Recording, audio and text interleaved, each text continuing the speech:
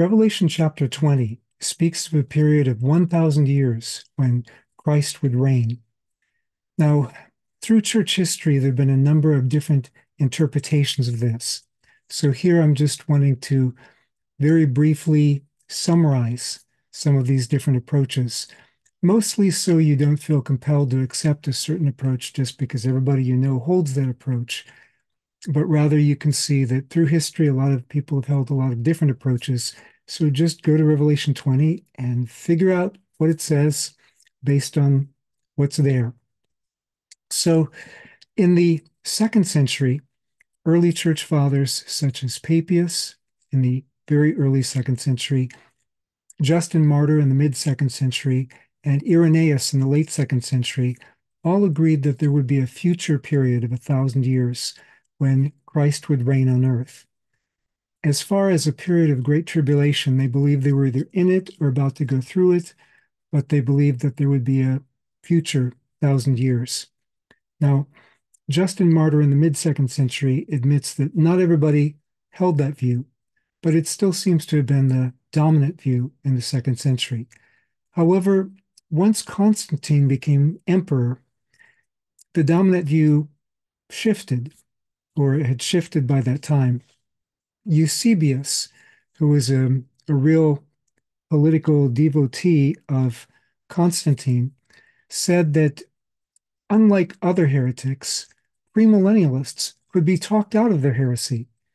He was really dogmatic against premillennialism.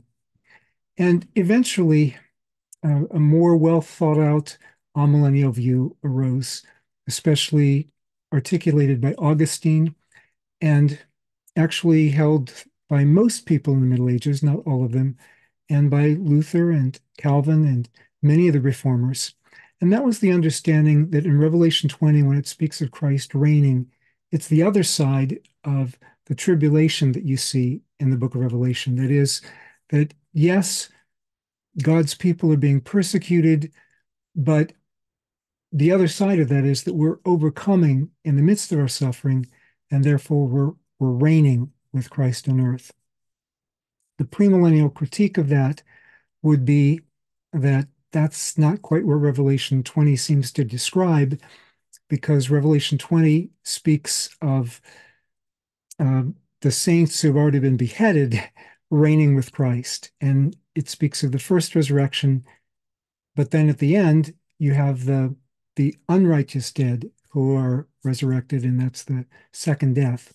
The amillennial counter to the premillennial counter of the amillennial position is that you don't have a future 1,000 years anywhere else in the New Testament. Everything seems to happen when Christ returns. There's no stages, there's no phases there.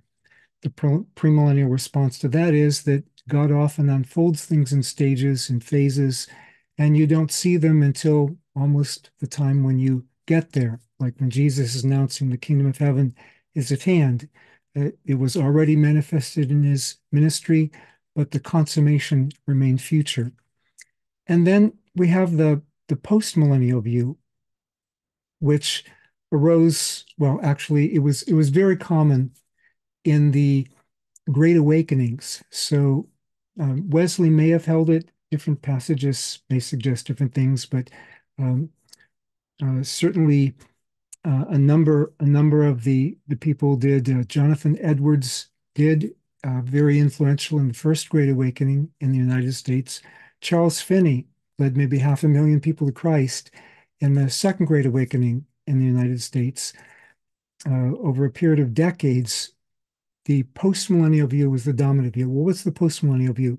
That's the view that we will establish God's kingdom on earth. So remember passages like the good news must be preached among all the nations, or the command to make disciples of the nations. So the view is that we set things up and Christ will return in glory afterwards.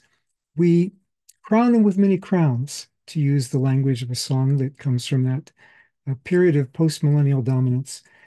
It coincided, not probably coincidentally, with the British Empire and colonialism in the US, manifest destiny. It was very, very highly respected and held by many people at that time, although many of the scholars didn't hold that. So, like at Princeton, many of the scholars there actually were amillennial. So, uh, but people saw that a lot of the destiny they were hoping for about things just getting better and better didn't actually materialize. So, World War One, that was kind of the death of 19th century liberalism because people saw, oh boy, humanity can be wicked sometimes. At the same time, it also drew a lot of people out of postmillennialism, and a form of premillennialism became dominant on a popular level. Form of premillennialism I'm talking about here is dispensational premillennialism, which seems to have its origin about 1830.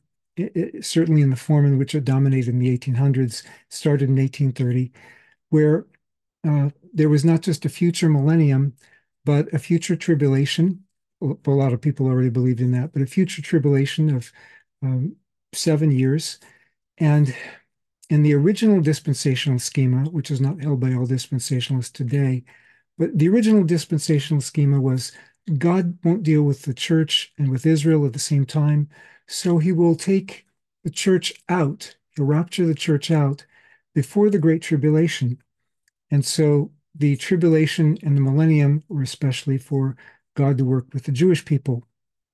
Now, um, many amillennialists would say that that the church is spiritual Israel. Now, that is not necessarily, well, actually, the Bible does speak of the church, speaks of believers in Jesus being grafted into the heritage of Israel, speaks of us as being children of Abraham. So, I mean, the idea of spiritual Israel is understandable. But if you believe that there are phases, you can say, yes, Christians have been grafted in, but God still has a plan for the Jewish people.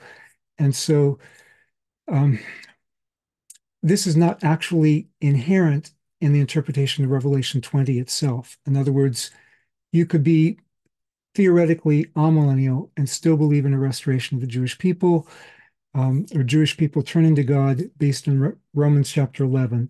But many amillennialists don't expect that. Most premillennialists do. Among premillennialists, there are, again, two versions. What we have in the early church fathers and among a number of premillennialists today is what we call the historic premillennial view. The tribulation is either the present age or its future, but the church doesn't get out of it. There's only one second coming. It all happens at the second coming. The rapture, so to speak, when believers are caught up in the air to meet Jesus, it's on his way down, and the kingdom of this world becomes the kingdom of our God and of his Messiah. The dispensational premillennial view is that Jesus comes not just before the 1,000 years, but he also comes before the Great Tribulation. Now, the amillennial view of the tribulation normally, I'm not saying it has to be this, but the amillennial view of the tribulation is normally that the present age is the tribulation, which some historic premillennialists believe, and that it's also the millennium, which historic premillennialists obviously don't believe.